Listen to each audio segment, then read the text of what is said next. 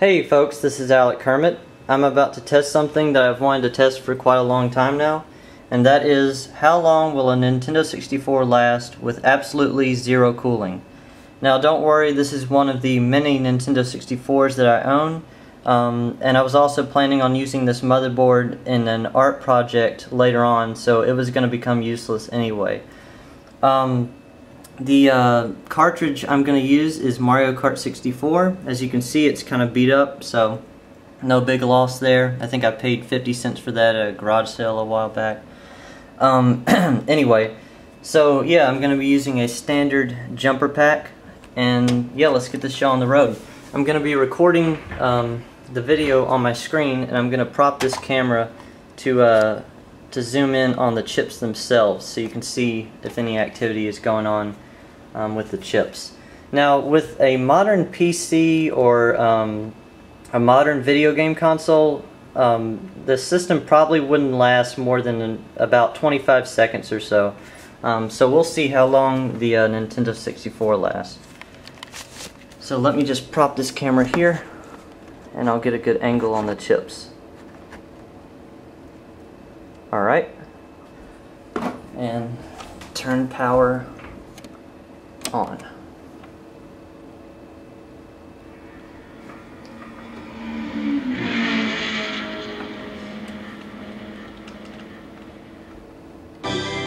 Welcome to Mario Kart. Mario Grand Prix.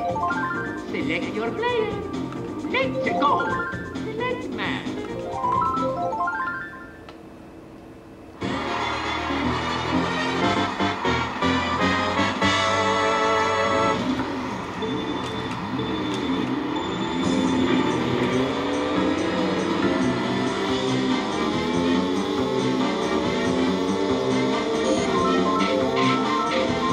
I haven't played this in a long time. I'm used to playing on the virtual console, so this is kind of weird.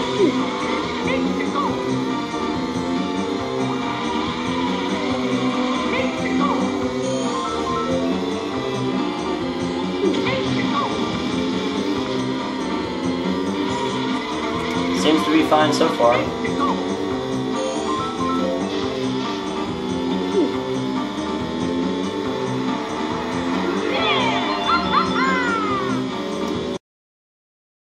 Alright.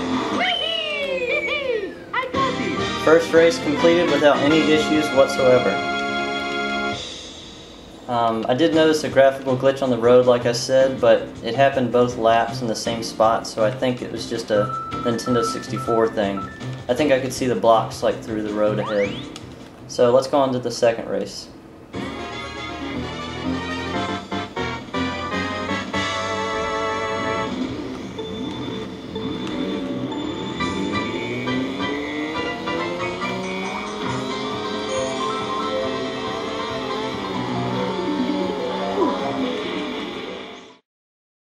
This is pretty amazing. I am sitting here playing through an entire cup of Mario Kart 64 without any cooling whatsoever on the Nintendo 64. It's just completely bald. And I'm having no slowdown, no sound issues, no artifacting going on. Just a slightly odd smell.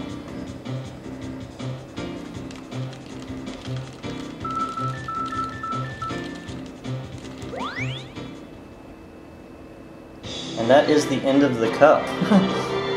So, there you go.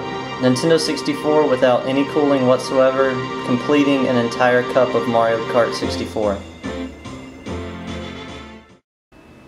Alright guys, so since Mario Kart 64 did nothing to overheat the system at all, I've upped the ante to Perfect Dark. Now this is probably the most strenuous game on the Nintendo 64.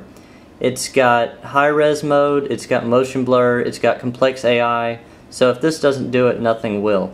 I've also popped in an expansion pack so we can do the high-res mode, and I'm going to be playing the first mission of Perfect Dark, which, if you guys remember, is quite laggy, even when not in high-res mode, so this will be a true test.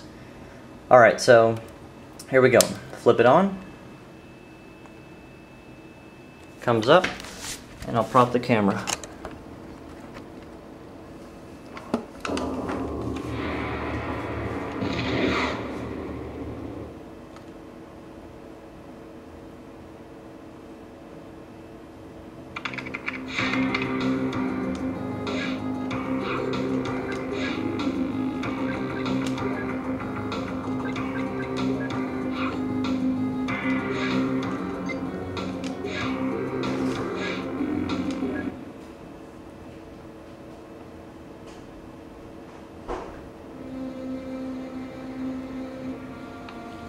Alright. I honestly don't think this will last very long. Why the big hurry? If Dr. Cowell is not extracted tonight, Data-Dine will put him through mind.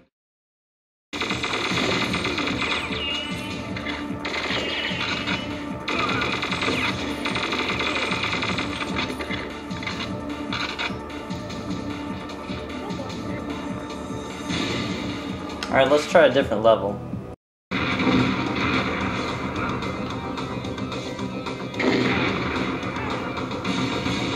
There's those particle effects that the N64 hates so much.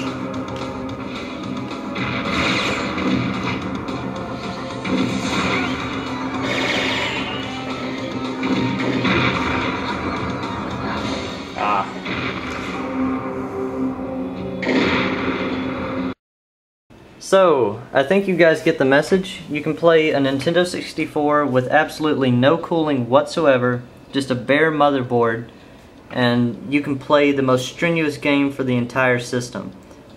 I think that's pretty amazing. I played a good 15 to 20 minutes of Perfect Dark on this Nintendo 64 with absolutely no cooling, in high-res mode. It's got motion blur, and with 8 AI players running around. And that is truly amazing.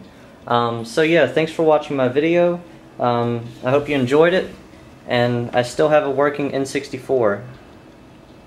Pretty amazing. Alright, thanks for watching, guys. Bye.